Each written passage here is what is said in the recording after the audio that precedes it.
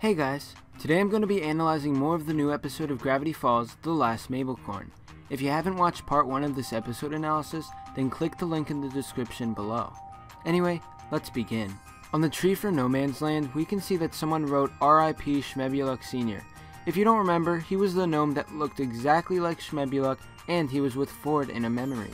There are some epic secrets that we learn in the last few minutes of this episode. When Dipper puts the machine on Ford's head, there are several thoughts that appear on the screen. I can't tell him, he's not ready. I'm sorry, Fiddleford. I missed Dimension 52. Krampelter. Unified Theory of Weirdness. Now if you're confused on who Krampelter is, he is one of the bullies that is seen in A Tale of Two Stands and Dreamscapers. It's odd that Ford is thinking of this bully after so many years, but it seems to just be a reference and nothing too important. From this scene we learn that Ford and Bill made a deal until the end of time, but later Ford realized he had been tricked. Bill made Ford believe he was friendly, when in reality he was using him to try and take over the world. Trusting Bill was Ford's biggest mistake, and it was trusting him that made him write the extremely memorable phrase in the journal, "Trust no one." There have been many codes throughout the episodes that have referenced Bill tricking Ford. There was one code a while ago that was hidden in some of the shorts, and it said, "I was so blind. He lied to me. The darkness is near."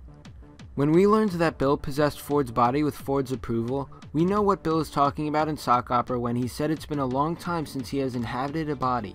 It has been at least 30 years since Bill entered a human body, and that human body was actually Ford. In this scene, Ford and Bill are playing a game of chess. This is very symbolic because chess is a game with two opponents, and each opponent makes their move with pawns. The battle between Ford and Bill could now be compared to a chess game, and Ford's pawns would be his family, while Bill's pawns would be the monsters in his nightmare realm. They take turns fighting, and this could explain why the writers chose for them to play chess out of all the games that could have been played. It turns out that Bill was the one who tricked Stanford into building the portal. Because it sounded like an amazing idea, there was no way Stanford would turn it down. He dedicated so much of his life to discovering the mysteries of the universe, and building an interdimensional portal would solve those mysteries. He had no idea it could be used for evil, especially by a triangle demon he thought he could call a friend. Bill tells Ford not to have a heart attack. He's not 92 yet. We know that Ford will die, but this can be seen as a good thing because cartoon characters don't age. Unless of course Bill isn't as all-knowing as he says he is, then Ford won't die at 92. But many hints do tell us that Bill is the all-seeing eye, and he knows a lot of information. If Ford actually has a heart attack when he is 92, then he won't die during the course of the show.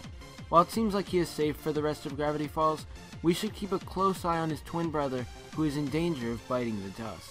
We finally get the first glimpse on what is actually on the other side of the portal. Bill's nightmare realm is going to come to Gravity Falls from the other side, and this is most likely going to be the apocalypse and darkness that has constantly been hinted at. Bill will get his hands on the interdimensional rift by possessing someone on the outside of the shack. Who will Bill possess? In his eye, there are tons of different characters that he might make a deal with. He's most likely going to target the people that are dumb enough to make a deal with him, and not think twice about it. I think a strong possibility is for Bill to take advantage of Seuss. Even though Seuss knows how bad Bill can be, anyone can be manipulated, and Seuss may want something that Bill can offer.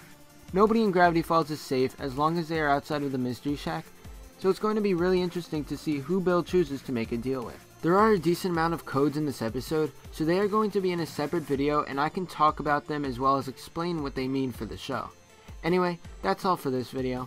Be sure to leave a thumbs up and comment below to tell me what you thought. Thanks for watching, and I'll see you guys next time.